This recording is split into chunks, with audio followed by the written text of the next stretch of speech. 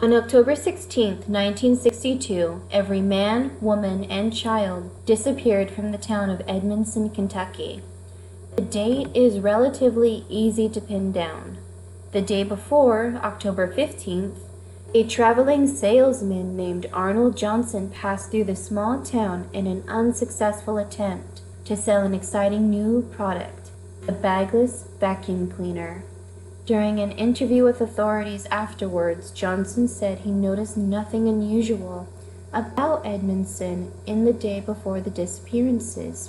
He did, however, remark that none of the housewives he spoke with during his brief stay seemed remotely interested in his product, something he found slightly surprising compared to the response he typically received when demonstrating the vacuum cleaner to similarly sized towns. Not only did I not sell a single vacuum cleaner, but no one even wanted to see the product in action, he said during the interview. If you could get in the door and show the women what the vacuum could do, you were guaranteed a sale. Johnson chalked up his failure to the apprehension related to the Cuban Missile Crisis, which had begun a day before and had been dominating the airwaves. It's hard to sell a vacuum cleaner when your audience thinks there's a possibility there'll be radioactive dust by the end of next week, he said. Johnson left the town of Edmonson the evening of October 15th. The next town on his sales route, Clement, was 80 miles away. He drove all night and didn't think about Edmonson until investigators from the Federal Bureau of Investigation knocked on his door 2 weeks later. During the early morning hours of October 17th, Randall Pierce, a farmer who sold his produce in the only grocer in Edmonson, drove into town to discover empty streets and closed storefronts. It was eerie, Pierce told the county newspaper later. Usually at 7 in the morning, that little town was bustling. I thought I had maybe driven up during a holiday. Pierce lived with his wife and 3 children on a farm 15 miles outside of Edmonson.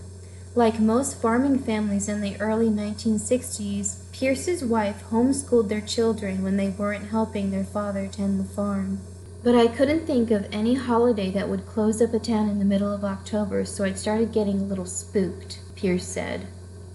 I knocked on the doors of a few houses and didn't get a response from any of them. Around 8 o'clock, I realized there wasn't a single soul in Edmonson. Shaken and a little disoriented, Pierce returned home to his wife and children. He told them what he had seen, or not seen, in Edmonson, and with nationalistic fears of a communist invasion running rampant, his wife convinced him to drive to Clement and report what he had seen to the authorities. The Pierce family had no phone at their farm. Pierce arrived in Clement shortly after noon and immediately pulled into the parking lot of the local police department. He told the authorities what he had witnessed in Edmonson. Initially, as Pierce tells it, his story was met with disbelief and ridicule, but after multiple calls to Edmonson's police chief went unanswered, Clement's sheriff, Jonathan Ambrose, gathered a group of men and traveled to Edmonson to investigate Pierce's claims. Sheriff Ambrose died of lung cancer in 1968. However, in spite of being a veteran of both World War II and the Korean War, on his deathbed, Ambrose said that his visit to Edmonson on October 17th was the most disturbing and haunting experience of my entire life. And thinking about the events of that day would still turn the blood in his veins to ice. According to the most recent census, 236 individuals lived in Edmonson in 1960. It was a small town nestled between the hills of western Kentucky, named after a captain who was killed during the Battle of 1812. Edmonson was populated primarily by the ancestors who founded the town in 1825. Edmonson had one public school, a grocery store, a bank, Wells Fargo, a hospital clinic, two churches, Baptist and Methodist, and a post office. Most of the men worked small farms like Pierce or ran a trade.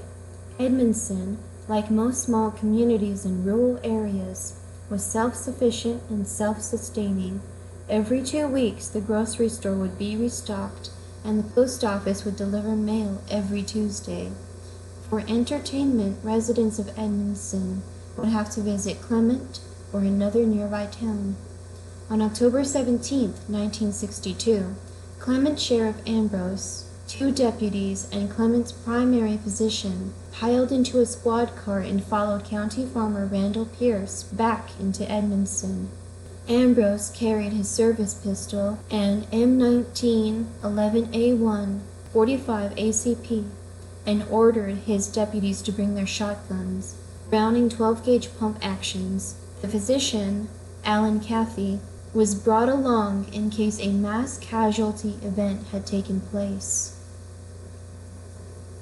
Before he died in 1968, Ambrose recounted the events of October 17th to his older son, who transcribed his father's testimony and published it in a men's magazine to little fanfare in 1974. It was a 2-hour drive from Clement to Edmonson, and we all expected to show up in that little town and find nothing wrong except for a drunk police chief who overslept his shift, Ambrose said. However, I couldn't deny the fact that a palpable tension was present in the squad car.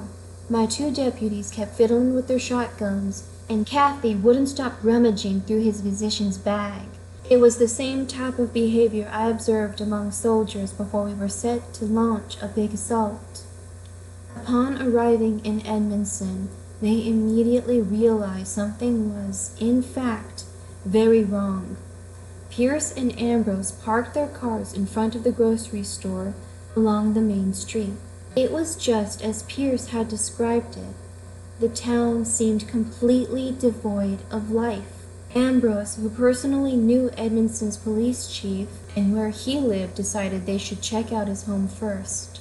The 5 men set out on foot into the residential neighborhood. All the men were struck by the silence. It was then that one of the deputies realized that not only were there no people in town, there were no animals to speak of. Yards with fences that clearly meant to keep in dogs were notably empty. The men arrived at the police chief's home to find the front door unlocked. Ambrose, with his gun drawn, entered the house first, and was followed by his 2 shotgun-toting deputies. I don't know what we were expecting to find, Ambrose said. I honestly thought we'd find a body. Maybe poisonous gas had leaked up from the ground at some point during the night and killed off the whole town. But I think what we found was worse. The police chief's house was empty. The bed was made up in the bedroom, and the fridge still contained bottles of fresh milk. The men were baffled. Maybe, they thought, the townspeople had left to attend a large community picnic, but as hours dragged on, and the search continued, that possibility grew less likely. We searched 6 other houses in the neighborhood after we canvassed the police chief's house. Ambrose said, it was always the same story. The house seemed fine, no sign of forced entry, unlocked doors, and no occupants.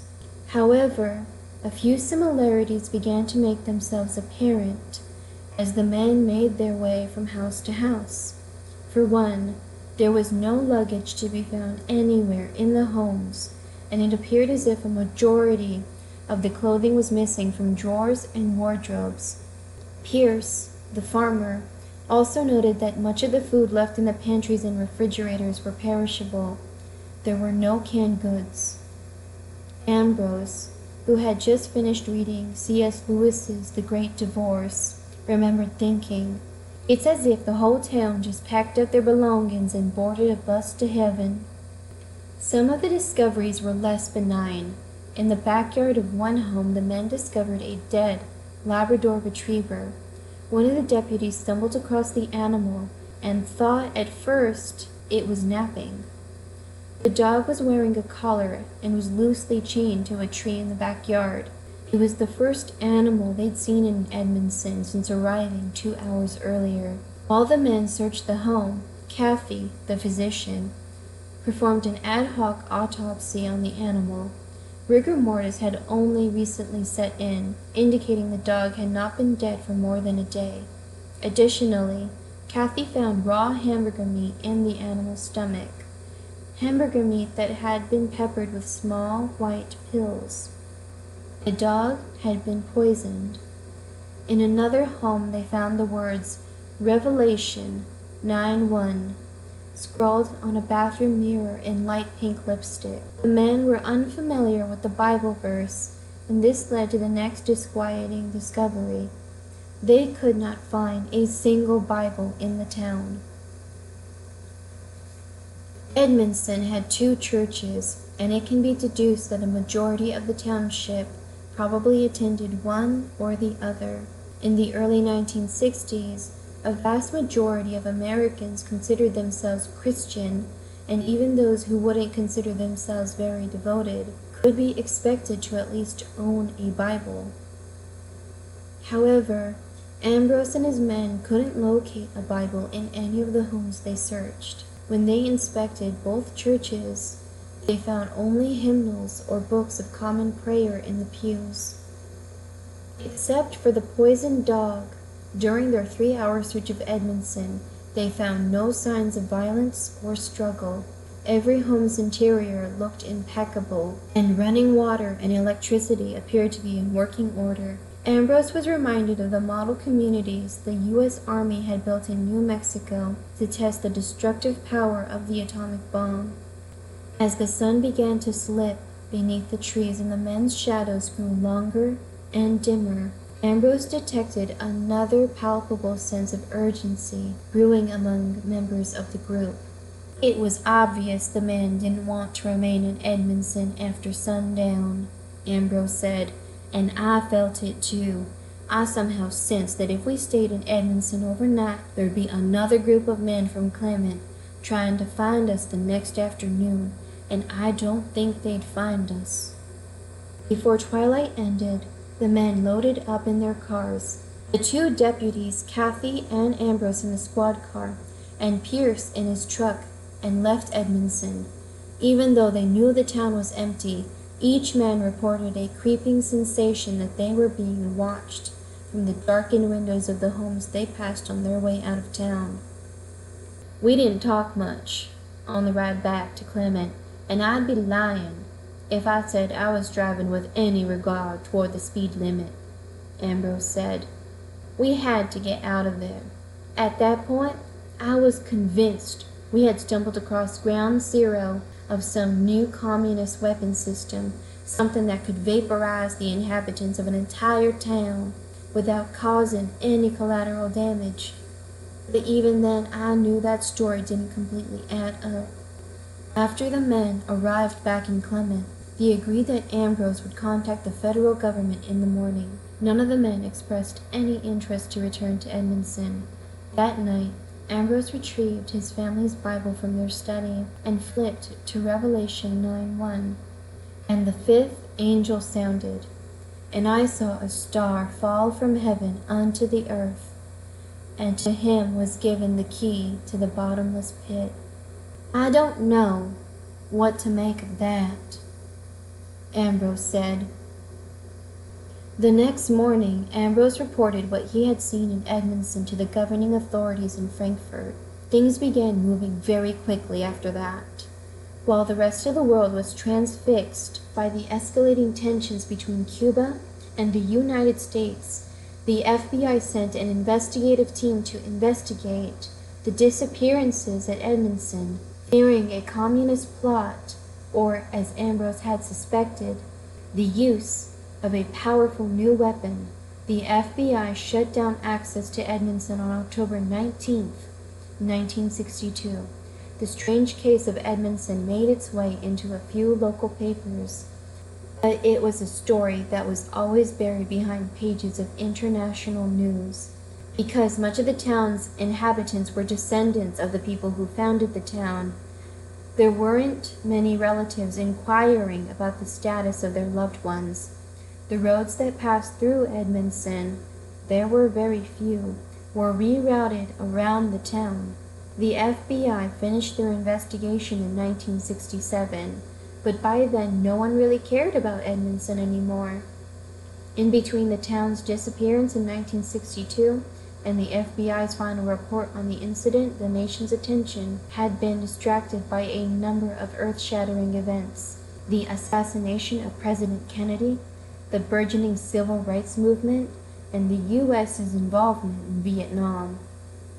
Unfortunately, the result of the FBI's investigation was sealed and deemed confidential.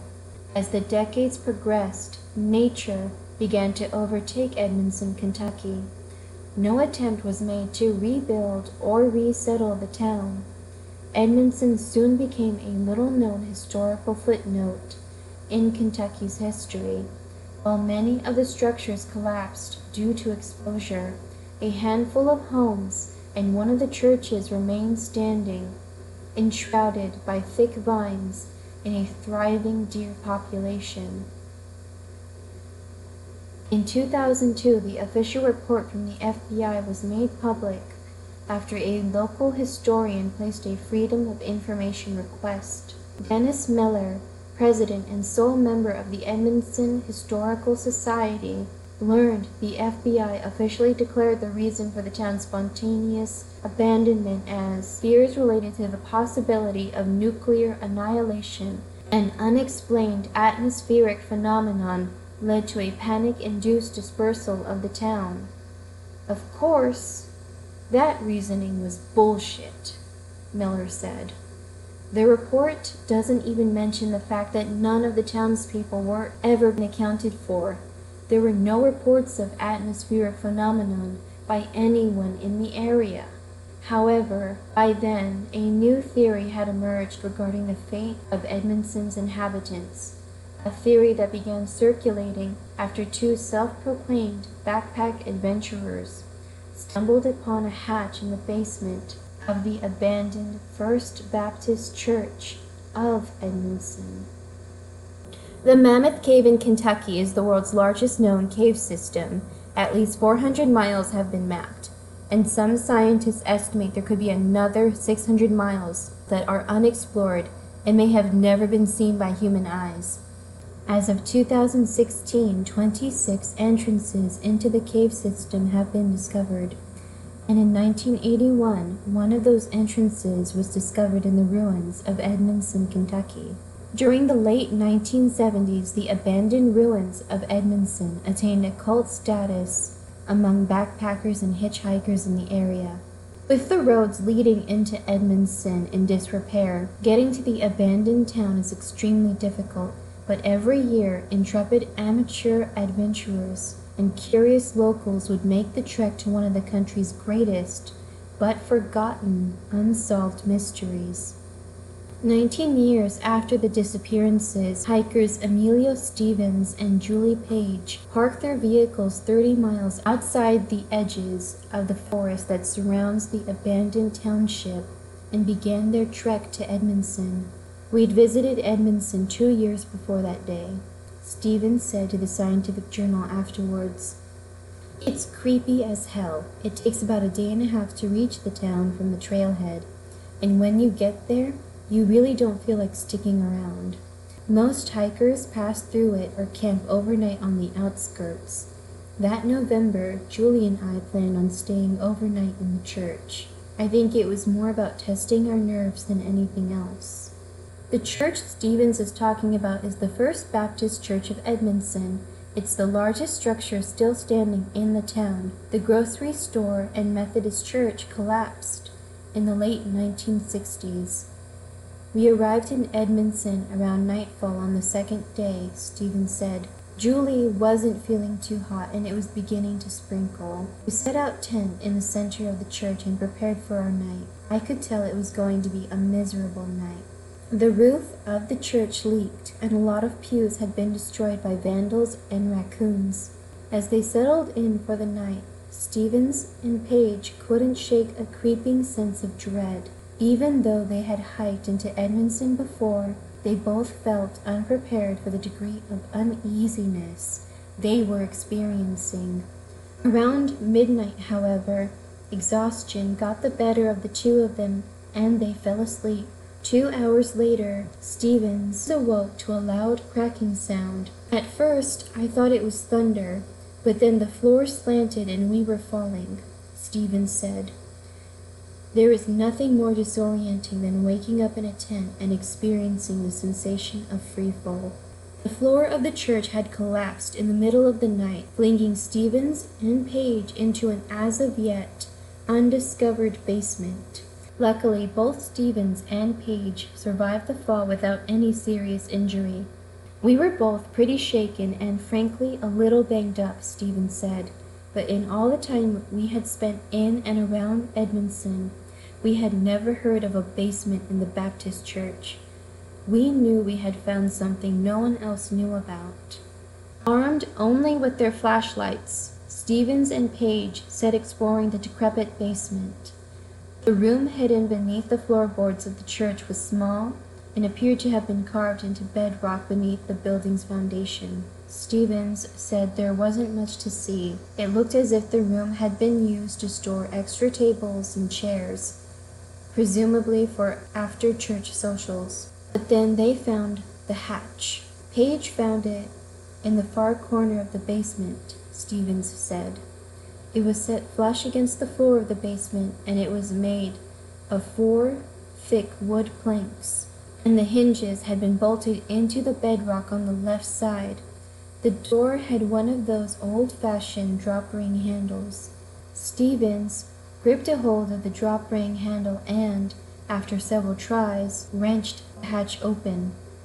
A square of darkness stared back up at him. Page activated and dropped a glow stick into the shaft. The pale green glow of the stick stopped about 5 feet from the mouth of the hatch.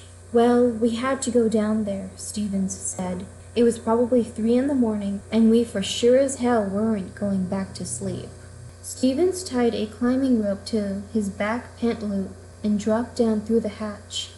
Page stayed above and metered out the rope as Stevens progressed into the darkness. At the bottom of the shaft, a passageway opened up to my left, pointing westward. It was obvious by then that I was traveling through a cave tunnel, and it was not man-made, Stevens said. Eventually, the tunnel tightened, and Stevens found himself crawling on his hands and knees. The roof of the passageway scratched his back, and his hands began to get rubbed raw by the cave's rough floor. I'm not claustrophobic, but it started getting pretty tight, Stevens said.